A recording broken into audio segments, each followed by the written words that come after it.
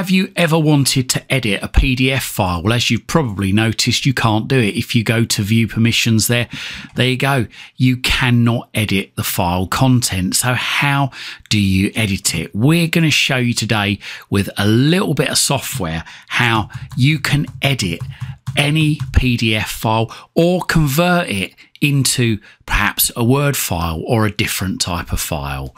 Stick around. All the details coming up shortly.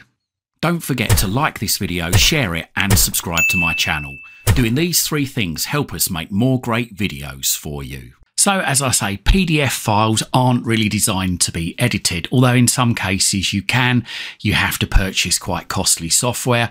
That's up until now. Today we are going to show you how you can get completely free software and be able to edit a PDF file, change virtually any of the text in it, how you can convert this to a Word file should you need to, absolutely free of charge. So as you can see here, I've got this PDF file. I'm scanning around in it, and if I want to change something here, if I want to delete something here or retype it, I can just type it as if it was a word processing document.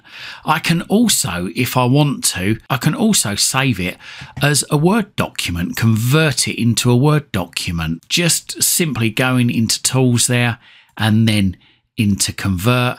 And I've got all these different types of files I can convert. I can convert the PDF to Word, Excel, PowerPoint, a PNG, a JPEG, a text file, HTML, rich format, XML. I can even convert the other way too, although most programs can do that. I can convert from Word to PDF, Excel, image, PowerPoint, rich text file, or text directly into PDF. I can even compress the file to make it smaller, make it easier to email, make it easier to manage, easier to store, smaller to store. This Swiss Army knife of PDF, which at the moment is absolutely free, has loads of tools in it. I can merge the PDFs. I can merge two PDFs together. I can split PDFs.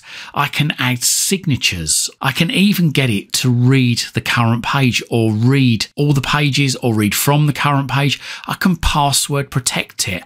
I can also remove passwords if there's a password on there, but I do need to know the password to start with. Just so many things in this particular tool. So the software itself is PDF Gear, and at the moment it's completely free. So as you can see here, as I've said before, you can edit PDFs, convert them, sign, annotate, fill out PDFs, compress.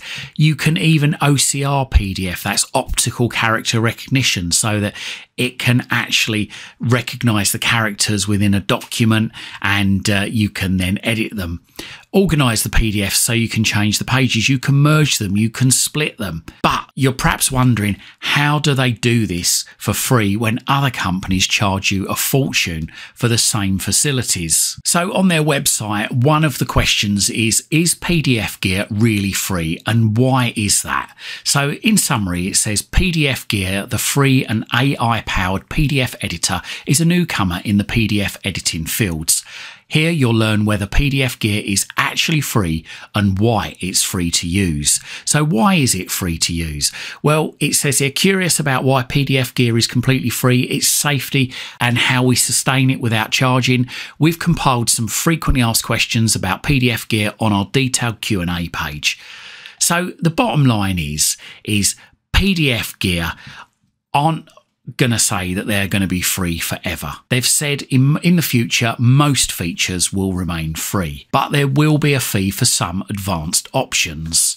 Paid options may include AI-driven tools requiring cloud computing and special PDF conversion features. At the moment, basically, they are testing this software and they're asking you to help them test it, to give them feedback on how you're finding the software, give them feedback on any problems that you may have using the software, any feedback on what other features you'd like to see in the software. Now, it's completely up to you whether you give them feedback or not, but they're giving you the opportunity to use this completely free and test it out for them for the time being. So far, everything I've done on here has been absolutely fine. So what I've done in this example is I've downloaded my printer's manual, and perhaps there's a couple of bits in here that I don't like, I want to edit.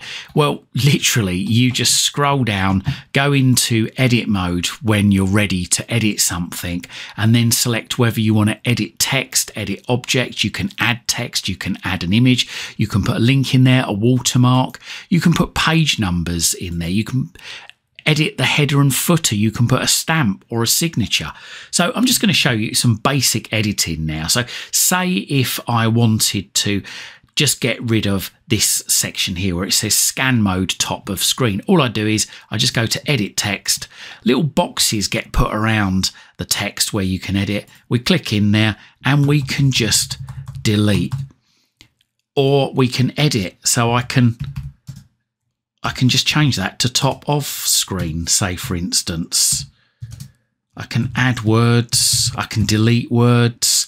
In some cases, you might find that things might move around like they have done at the moment, but a little bit of playing around will get them back. Now, one of the things I have found is most of the pictures we don't seem to be able to edit. Now, I think this is pretty much normal in most editors. You can add images in there. Like, say, for instance, I was just going to add an image on the screen there. So yeah, I can add it. I can resize it to fit in, but I can't actually remove an image that I haven't put in myself, like these, for instance.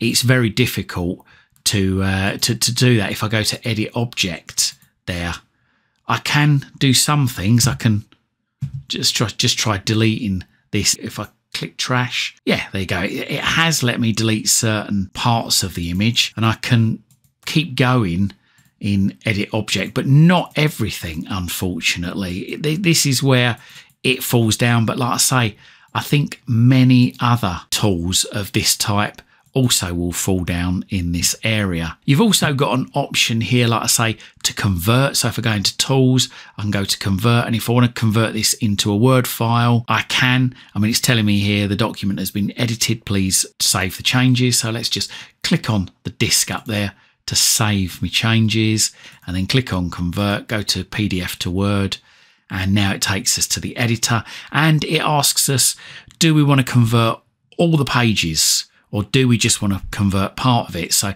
there you go, range 1 to 125, that's the number of pages. So say if I wanted to only convert pages 1 to 10, I can do that. It's going to extract text from the image files as well, and it's asking me what language there. So I've selected English, or the system has selected English, and it's going to save it as a docx file. We've got an advanced mode, and that says this file will be converted online, which will take much more time, but for most people you can leave that unticked.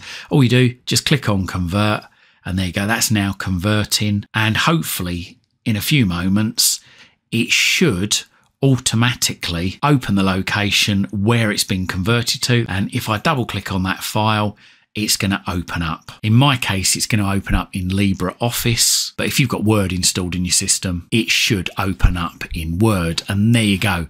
That has now opened up in LibreOffice. And again, I can still go ahead and I can delete stuff, I can add stuff, and then even if I want to later on, I can resave it as a PDF file. So where do I get this from? Where do I get this free software from? All you do is just go to the website pdfgear.com as it's shown on the screen, and in there you've got an option there, free download. Just click on that and then follow the instructions on the screen. I hope you liked this video, and if you did, consider hitting that thanks button and making a donation to this channel. Or if you can't do that, then have a look in the description down below. We've got some great links down there for you to various things, including my Amazon shop, which contains all the things I love at the moment on Amazon: Fire TV sticks, Fire TV cubes, and VPNs. Buy in, subscribe subscribing and donating really does help support this channel. It helps me to be able to dedicate more time to spend researching to bring you these great videos. And whilst you're at my YouTube channel, why not stick around? I've got thousands of other videos for you right here, right now, covering all sorts of subjects. Hopefully whilst you're here, you're going to find something to educate you, entertain you, amuse you, and maybe even save you some time and money. And if you do see any videos that you think your friends, your family, or your work colleagues might like to see, then please don't forget to share these videos on your social media timelines. You can check me out on X. I'm at CWTEK. You can also check out my website. It's cwtek.co.uk. Thanks for watching and speak to you again soon.